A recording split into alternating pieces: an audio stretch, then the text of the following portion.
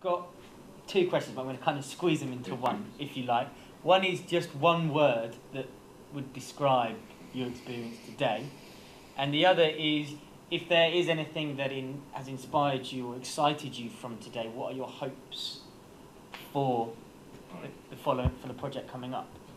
Can I start? Yeah, fascinating.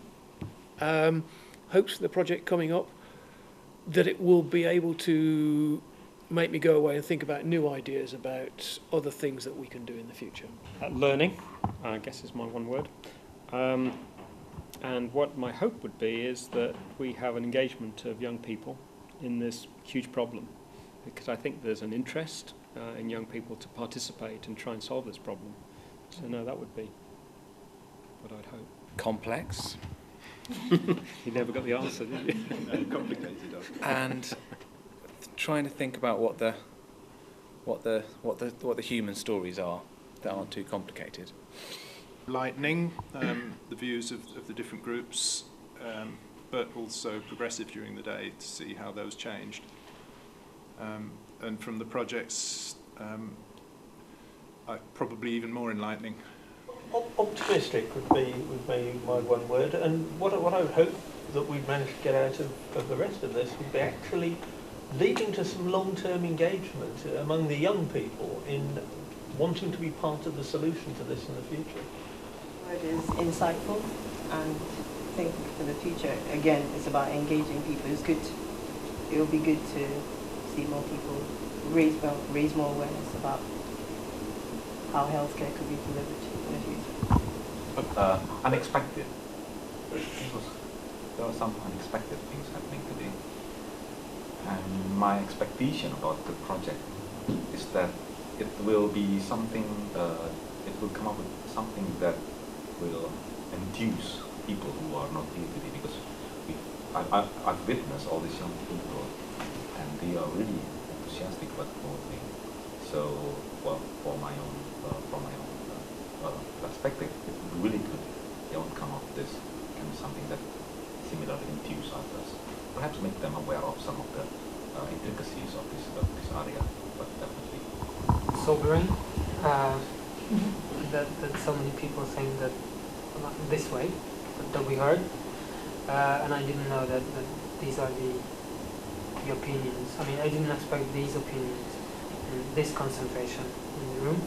And the other one is the project outcome is, I would say, I would expect unrestricted new ideas of young minds in the future, because we are pretty much restricted of what we've seen, what we've read in white papers, and what's out there and what's currently out there.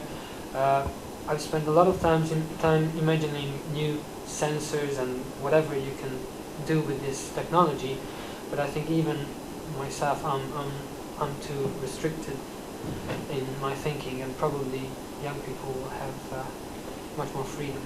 I guess finally, uplifting. The word being uplifting, to know that the youngsters, especially so many of them, are interested and that they have some form of knowledge and understanding of what's going on. But in terms of the day, I think you're right about the structure.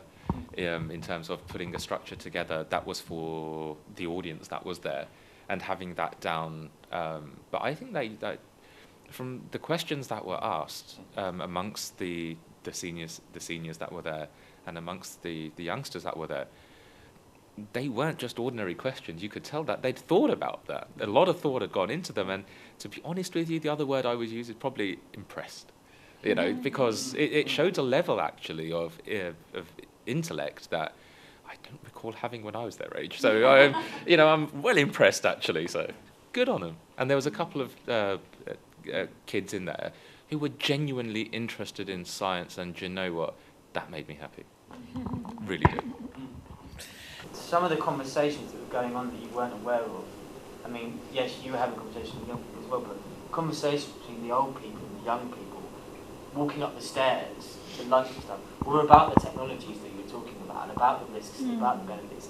And that was really quite special to follow on behind and listen to as well, is that there were a couple of lads who were actually, he looked like he was asleep for most of it, but he was talking to one of the ladies and like had a full-on in-depth conversation. If you read, apart from why are peanuts nice, spelled in the most horrific way, some of the questions up there are really interesting and well thought out. And again, some of the words about how they describe today and stuff are quite interesting. I think they've got a huge amount of it, and those of you that do come along to that kind of creative workshop where we suck all that information out of them again will be really surprised just how much